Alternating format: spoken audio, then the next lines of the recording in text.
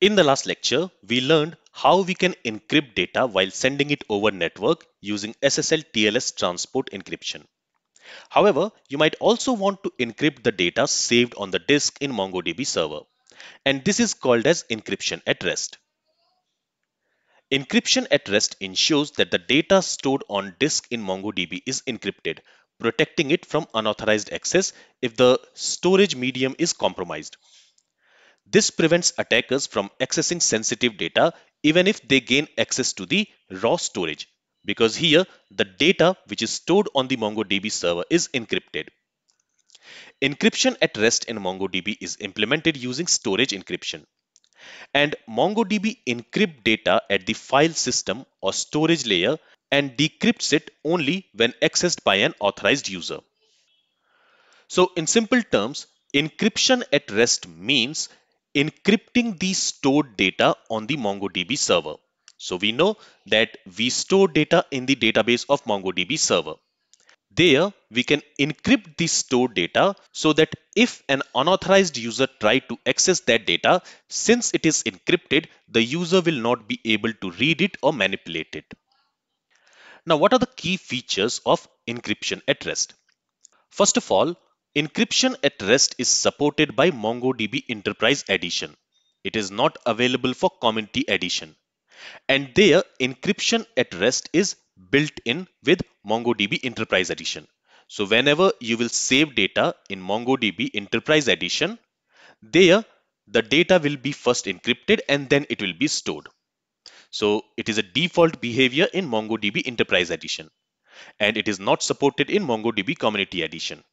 So that's why I cannot show you encryption at rest with a practical example. But let's try to understand it theoretically.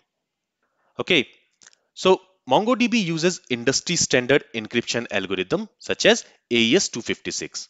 So this is an encryption algorithm which is used by MongoDB for encrypting the stored data.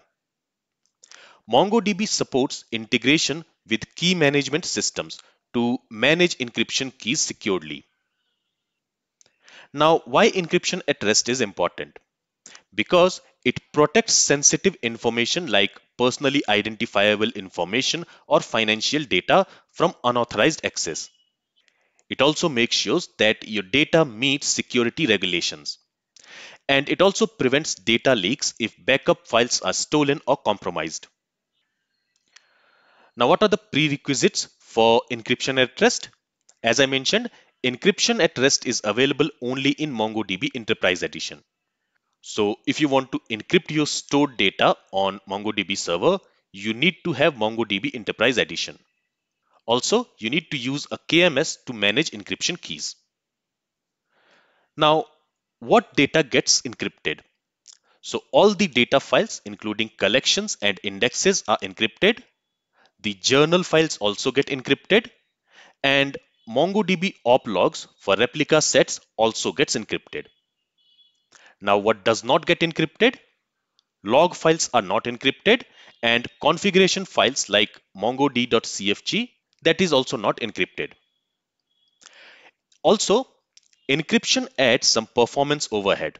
So when you are using encryption at rest, it is going to encrypt the stored data, and because of that, it will add some performance overhead. So in this case, you should benchmark your workload to understand its impact. Now, what is the difference between encryption at rest and SSL TLS encryption? First of all, encryption at rest is used to protect stored data from unauthorized access. On the other hand, TLS SSL encryption protects data during transmission over the network. Encryption at rest encrypts data files, indexes, and journals.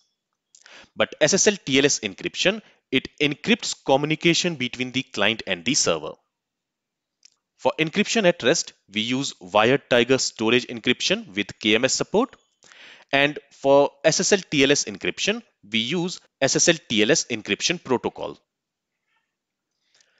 By enabling both encryption at rest and SSL TLS encryption, you create a comprehensive security framework for protecting sensitive data in MongoDB.